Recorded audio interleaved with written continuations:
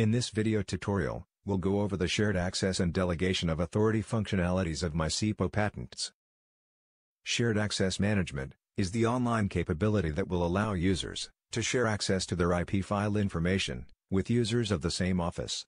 As for delegation of authority, it's the capability of granting certain users with the necessary permissions to perform various tasks on behalf of one or all patent agents of an office. In the context of MyCIPO Patents, an organization represents an external entity with one or many external users and one or many offices. An organization has a single CIPO finance system profile with 0 or more deposit accounts. The organization will determine who is the payer. Deposit accounts and credit cards will be associated at the organization level. An office is a grouping of users and can represent a branch location of an organization. Every organization will have at least one office.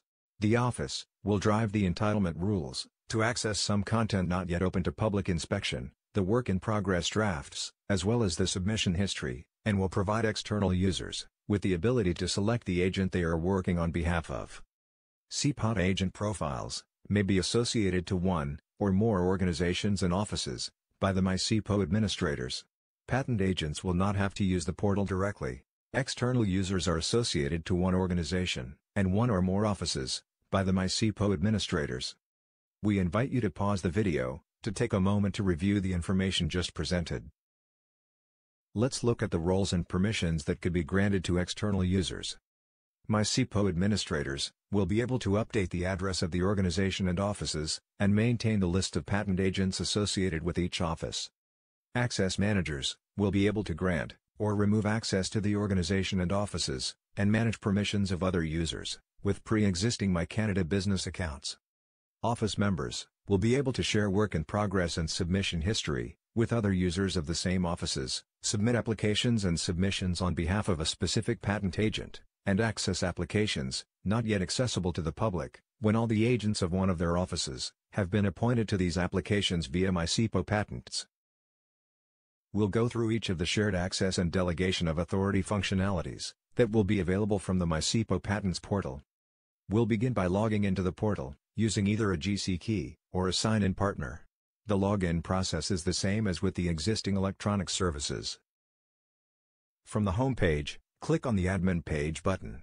From here, MyCIPO administrators will be able to update the address of the organization and of the offices, and maintain the list of patent agents associated with each office.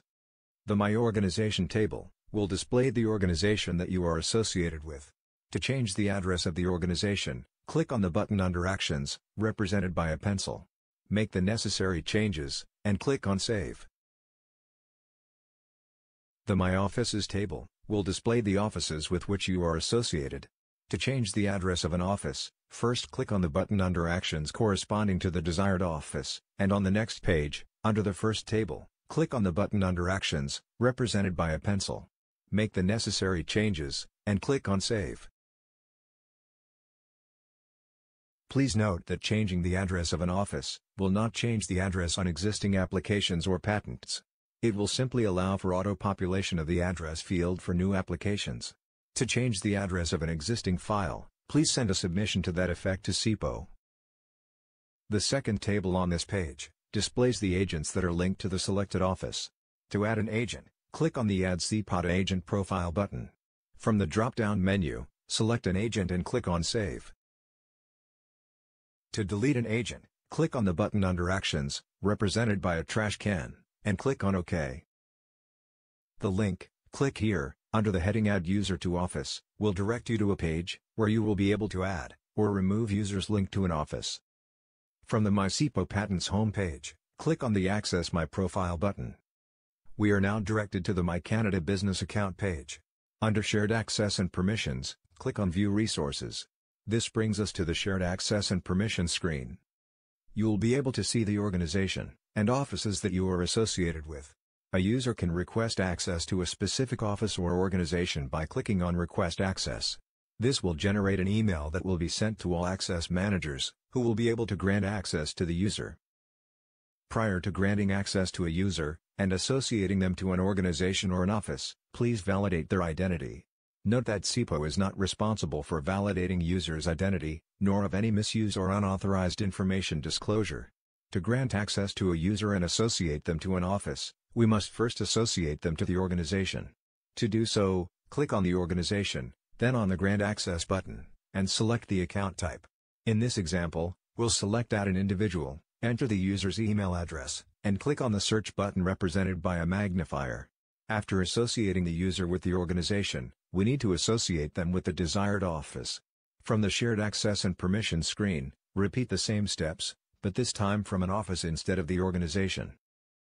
To edit a user's permissions, from the Shared Access and Permissions screen, click on the organization, or office name that the user is associated with, and click the Edit Permissions link. On the next screen, make the necessary changes, and click on the Update Permissions button. To remove a user, click on Remove User from this resource. Once you are done, you can close the tab or window in which your MyCanada business account is open. Only sign out if you won't be returning to the MyCIPO Patents portal. Stay tuned for more video tutorials to learn more about the various functionalities of MyCIPO Patents.